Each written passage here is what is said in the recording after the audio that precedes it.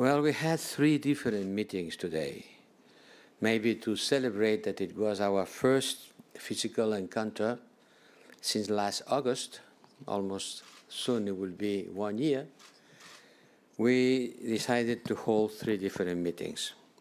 We started with the steering board of the European Defence Agency in order to have the defense ministers the possibility to review the state of play of the implementation of the Coordinated Annual Review on Defense, what we call CART. To have a look at the recommendations of CART, looking in particular at collaborative opportunities in capability development, research and technology, which are the basis of the strategic autonomy in the field of defense. And certainly we have a lot of work to do. We have a clear picture of this capability development based on research and technology, but we are very much aware that it takes 10 to 30 years to fully design, to develop, and to put in the field a usable major military system. This means that we need to take decisions and engage now.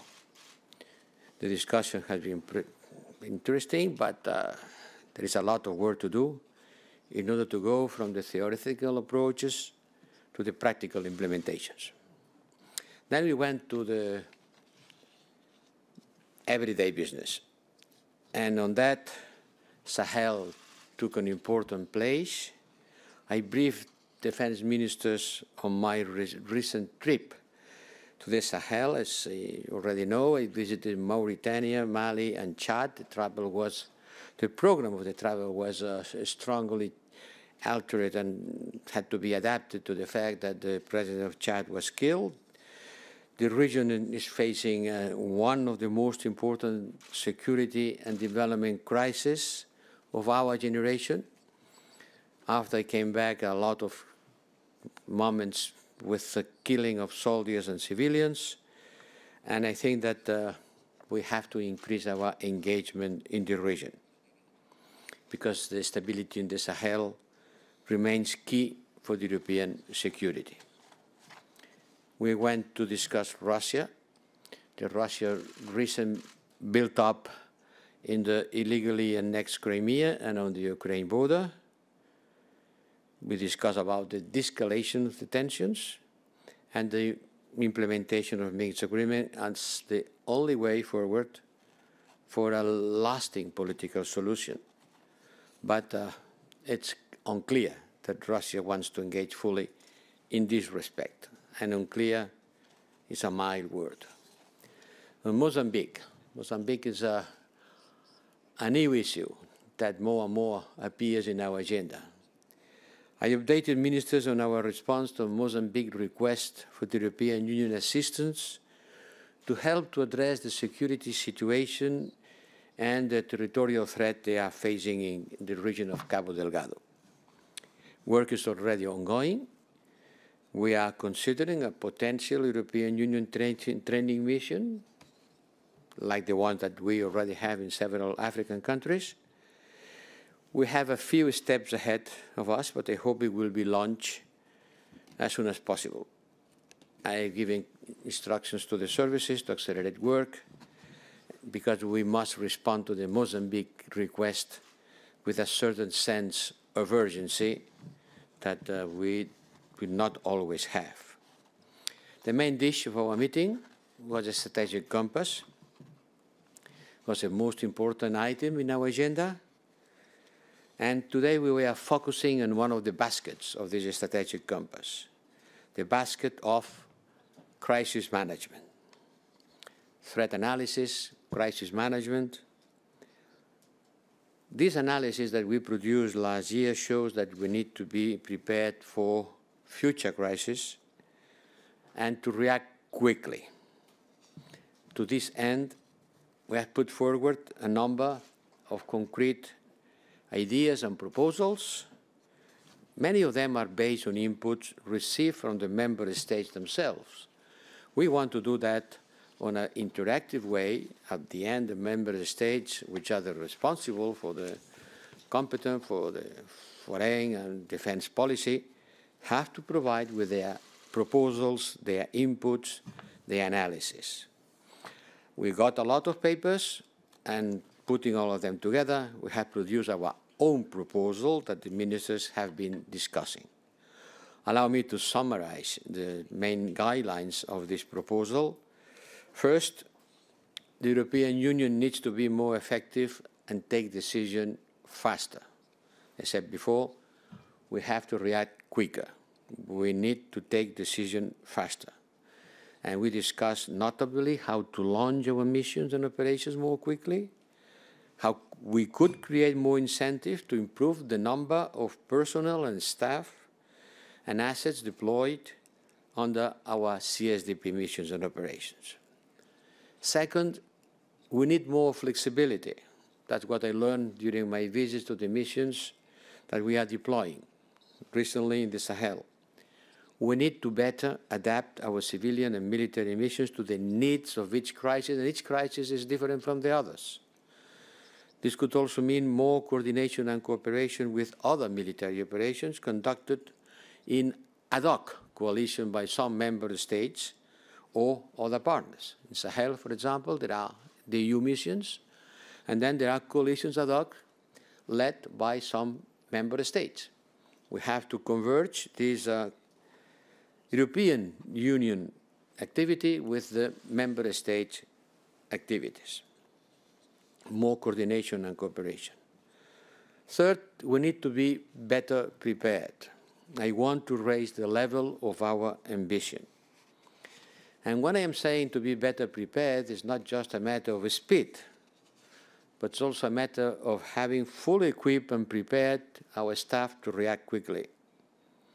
And in this context, we discussed the idea that was present in some of the papers presented by several member states, but also in our own reflection, the idea of an initial entry force that could be deployed as a first responder in case that we have to face an urgent crisis. This is just one example of the proposal that could be considered by member states as part of the ongoing reflection on the strategic compass that I hope will be finished by next March. By the time being, nothing is cast in stone. There is no agreement on any specific issue. There is a battle of ideas. There is a reflection, a collective reflection. There is strong agreements on some issues. The debate is going on in others. But this idea of an initial entry force has been widely discussed today. For member states forces to be ready for future crises and conflict, we also need to plan and exercise together by using scenarios not only to determine what we need, but also to train together and improve our planning and conduct structures. Here also, I want to be more ambitious. If we want to have the capability of deploying on the field, we must have at the headquarters planning, conduct structures that by the time being we don't have.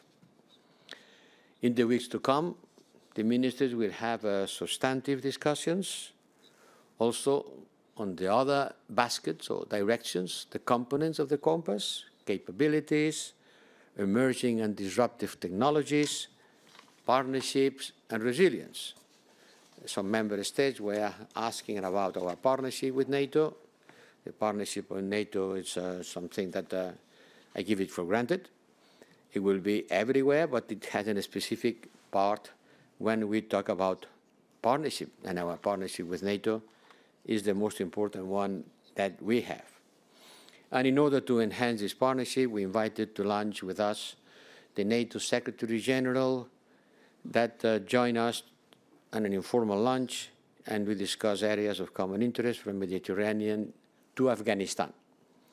And as you can imagine, the situation in Afghanistan has been the most important issue we have been talking with Jens, with the Secretary General of NATO.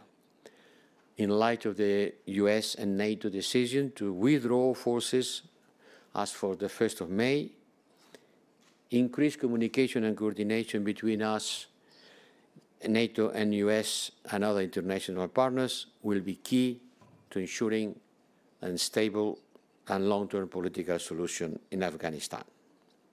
Everybody understands that there is a big risk of increased violence.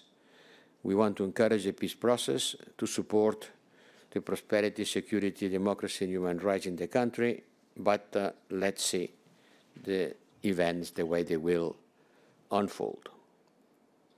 Mediterranean is the other area in our immediate neighborhood, and there are still pending issues, like, for example, the cooperation between our operations, NATO and EU, IRINI and Sea Guardian. We asked the Secretary General of NATO to continue working in order to have the same cooperation with IRINI that we had with the previous Operation Sophia. And finally, we had the board at the ministerial level of the satellite center based in Torrejón on the outskirts of Madrid. It is the first time in almost 30 years, 30, not 13, 30 years, that the board of the European Union Satellite Center meets at a political level. And I had the honor and the pleasure to chair this meeting. For me, Satellite Center is a very important asset for our institutions and agencies, for member states, for our missions and operations, because it provides us with a critical geopolitical intelligence analysis. It also provides to our partners, such as OSCE, Ukraine, or the United Nations in Libya, with an invaluable view of what's happening on the ground.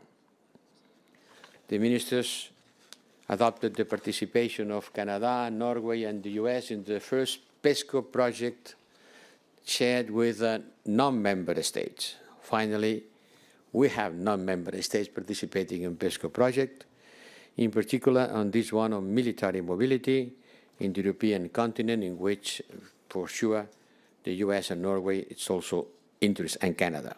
I think it's an important step for PESCO. We have been discussing about it for months, but finally, our CSDP cooperation with partners in the area of defense and for European and transatlantic security has grown one step further.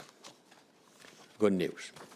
Thank you very much. And now we have the time for just a couple of questions, and I give the floor to Robin.